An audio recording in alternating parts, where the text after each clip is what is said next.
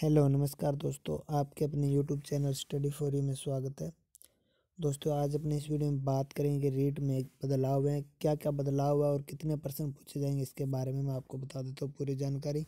तो बने रही वीडियो के अंत तक, और जो अपने चैनल पर पहली बार विजिट करें उनसे रिक्वेस्ट है चैनल सब्सक्राइब करके भी से जुड़ जाइए हमारे साथ, ताकि आपको रीट से जुड़ी हर अपडेट न्यूज अपने चैनल पर सबसे पहले डाली जाती है और आप समय समय पर प्राप्त कर सकते हो। चलिए दोस्तों अपने बात करते हैं कि सबसे पहले कि परीक्षा में कितने सवाल पूछे जाएंगे। परीक्षा में 150 सवाल पूछे जाएंगे। इसमें 30 सवाल तो शिक्षा मनोविज्ञान के होंगे और 30 सवाल चयनित विषय या प्रथम भाषा के होंगे और 30 सवाल द्वितीय भाषा के होंगे, ठीक है। और इसके अलावा जो लेवल फर्स्ट है 60 सवाल अदर बच्चे हैं, तो 60 सवाल पर्यावरण, सामान्य विज्ञान और राजनीति और राजस्थान भूगोल, अर्थशास्त्र और विषय विधि से जुड़े होंगे।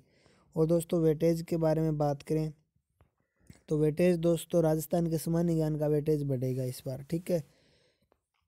और यहाँ पे ये होंगे बदलाव क्या क्या हुआ है। इस बार राजस्थान के सामान्य ज्ञान का वेटेज बढ़ाने की बात सामने आई है।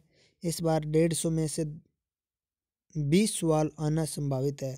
पहले 10 सवाल ही आते थे। रीट परीक्षा की सभी विसंगतियों को भी दूर कर लिया गया है ताकि अभ्यर्थियों को परेशानी न हो, वह परीक्षा कोड में न उलझे, ठीक है।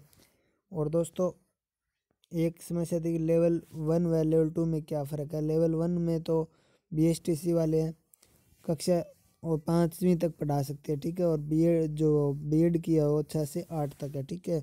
और आपको पास होने के लिए सिर्फ और सिर्फ 60 अंक लाने हैं, ठीक है, 60 अंक लाने हैं। इसके अलावा और एक और है कि लेवल 2 वाला लेवल 1 में परीक्षा नहीं दे सकता, ठीक है। जो लेवल 1 है लेवल 1 वाला ही रहेगा, जो रीट लेवल 2 है जो लेवल 1 में नहीं परीक्षा दे सकेगा इस बार, ठीक है।